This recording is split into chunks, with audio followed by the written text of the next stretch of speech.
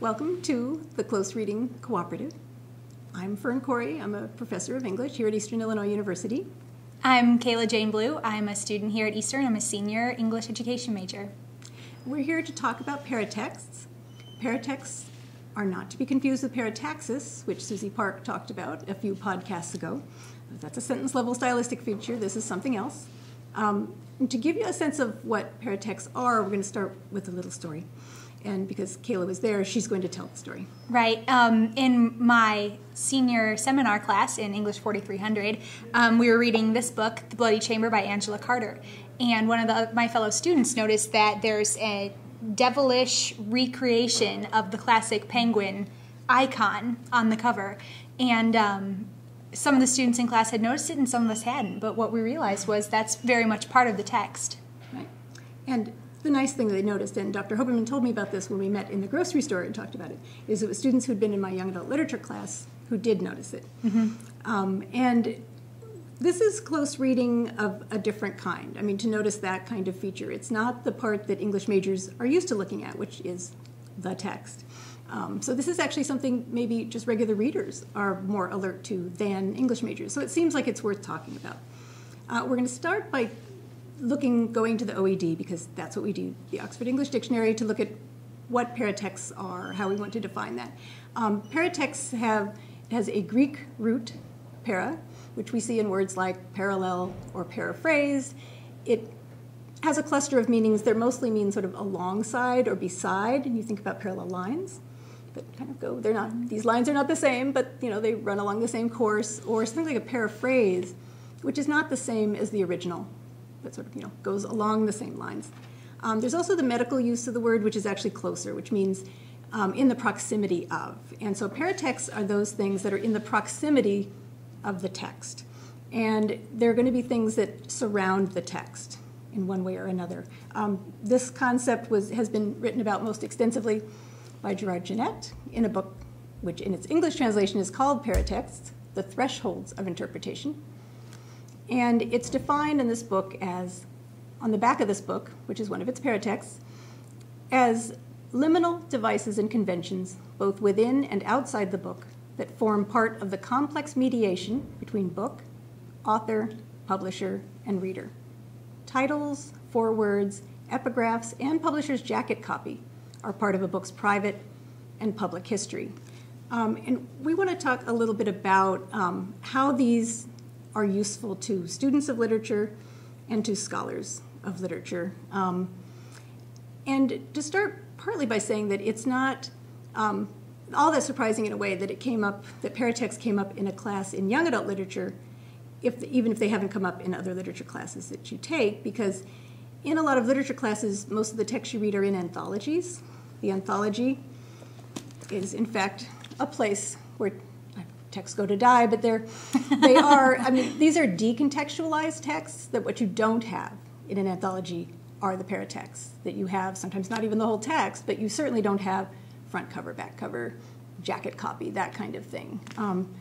In a young adult literature class, you're more likely to read what we call trade books, books that go directly to the reader, that they're being marketed to readers. And you think about this. I mean, Kayla, when you pick out a book, what do you do? Well, first thing I do is look at the front cover. Okay. Looking at this front cover, you see there's a book award on there, a sticker. That's got to be good. That means it's got to be important. Somebody else liked it, at least. Right. And oftentimes, I flip it over to the back cover. You'll have a summary, or as you do on here, reviews by different authors or publications. And that might give you some insight to the book and let you know what you're going to be reading. So we're going to just give a few examples to give you a sense of sort of what you can do with this. I mean, and in the case of the Bloody Chamber, I know that the class speculated on what it might mean. I mean, why it was important enough to actually do something to that icon, to actually indicate to readers, what might be going on there. And we're going to start with example of a classic, not canonical, but a classic work, Forever by Judy Blume. And this is an early paperback edition of this book, which is about, well, it says right here, it's a moving story of the end of innocence. It's a 1975 book, and so, Kayla, if you looked at that cover, what is that cover trying to tell you about what's in that book? Interestingly enough, it tells me that it's about a young woman. Okay. The locket suggests enduring qualities. Mm-hmm. Obviously, the cover Nice. is forever, the title. Mm-hmm. And it's probably going to be about romance. Good. That is totally true. There's also, as we both observed, a little dissonance between the cover and what the book is about. I mean, the book is also a book about a first sexual experience. There's really not a lot except the word innocence on the cover. Not to suggest it. I don't think you would know that. And there may be some interesting reasons why that's true, why this book wasn't marketed as a book about sex. Not during its original publication. Not in the 1970s, because there are always at least two distinct markets for a work of young adult fiction. One is young adult readers, and the other is gatekeepers, parents, librarians, teachers, the people who are critics, reviewers, people who are Yes. going to decide whether this is okay for kids. This book does in fact have enduring qualities. The book is still in print, and there's a recent hardback edition. And now this is an in-between paperback. In-between edition. There's also a recent hardback edition, which we will show you. But do you want to describe what you see on the cover and what you think that tells us about Right. what's going on in this book? Well, it's certainly a lot different from the original cover. You see no faces, but you do see two sets of feet dangling off the end of the bed. And one is male and one is female. And so right away you know from the cover, this is going to be about a sexual experience, or at least, learning about sexual experiences at a young age. And the fact that it's so marketed with that right out in front of you on the front cover, the first thing you see is a big change from the original publication. Clearly, social changes have taken place, and they're so extreme that even for marketing this book, that it's apparently okay for a kid to be carrying this book around, to be seen by peers, to have it in their home. Either that or the gatekeepers are really losing ground, which is another possibility, I Yes. think, in this case, and that the young adult readers have a lot more power than they used to. There's also another feature of this early edition of the book that whenever I bring my students over here to the Ballinger Teacher Center at Booth Library, they always comment on these little guys. You want to talk about that just a little bit? Our little teddy bear stickers. Now, you don't always think teddy bear, juvenile fiction, but here this has become associated with it here at the Ballinger Teacher Center. And it might not be appropriate for every book in the Ballinger Teacher Center, perhaps not even for forever. But once upon a time, along the lines, they decided that teddy bear was going to mean juvenile fiction, and now we've had some changes between children's books, middle-level books, and young adult literature, and the teddy bear is stamped on all of them, no matter what the level age. Right. Like looking at the different covers, this is an artifact of the history of the development of young adult literature. At early 20th century, in the 20s, that was the first time we even had children's divisions of publishers. Before that, Mark Twain, Louisa May Alcott, 19th century writers, they just sent things off to their publisher, the same people who published their adult works.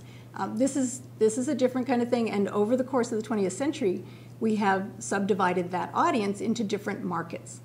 So now if you go into a bookstore, that you'll see young adult books have been pulled out from the children's books, but you'll also see leftover parts of that history.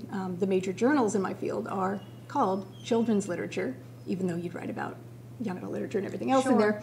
And you get these adorable little teddy bears on books like, we were talking about this before, The Book Thief by Marcus Zusak, which is narrated by death, set during the Holocaust, books with a fair amount of sexual content. So you see these artifacts, they tell us something about literary history, and it's a little easier to see that the further back in history you go. One of the books that I've been researching and writing about lately is Call Me Charlie. It's a 1945 book by an African-American writer. Not a whole lot of African-American writers for young people in 1945. And what we're going to look at in this case is the back of the book. And what you notice here, what I will point out to you, is that there is a picture of the author, which is a relatively unusual thing to see on the back of a book. Think of that more as a sort of inside back cover, maybe. It's really certainly not obligatory. And then a certain amount of text about him. We get Judy Blume, she's big enough, she gets a picture. But what I will tell you is that if you've looked at enough books from the period, and throughout history, is it is way more common to have a picture of an author if the author is an author of color. I mean, one of the things this is telling you is that this author knows what he is talking about. And the jacket copy, or the back cover copy, plays along with that, that tells us he was born in Columbus, Ohio, and as a youth lived much as Charles Moss lives in Call Me Charlie. He attended Ohio State University, where he learned to box. He's worked in summer camps, youth agencies, has attended the Writers' Conference at Bread Loaf. Everything on the back cover is intended to tell you that this book is going to work, and you're going to, or that the author has the authority, cultural authority, to write this book, that he knows enough about boys, that he's himself a real boy. And this is all part of a particular cultural moment when, right after World War II, it seemed like a good idea to have more authenticity and authority became more important. It was crystal clear at the end of World War II what sort of the results of discrimination might be. So Ursula Nordstrom, the most famous editor of her time for juvenile fiction, was looking for specifically a black author to write a book about a black boy growing up. And she asked Richard Wright, who turned him down. He actually also published with Harper Black Boy that same year for the adult division. And she met this guy at a party. She met Jesse Jackson. He's not the one you're thinking about. She met him at a party and asked him to write it. So, I mean, this book contains within it a particular cultural history, and we look at, in terms of the way it's marketed, that tells us something about the market. It tells us something about the audience. I just noticed this morning, actually, this is a book that I took home because I want to read it. It's called Mexican White Boy by Matt de la Peña. And when, as I do, we opened up to the inside flap, we see there is a picture of this nice young man who wrote this book. And we see that he is young, which, like being good at sports or something, is something young readers of young adult fiction might want. We know that his first book won some awards and will soon be a major motion picture. He attended the University of the Pacific on a basketball scholarship and went on to earn a Master of Fine Arts in Creative Writing at San Diego State.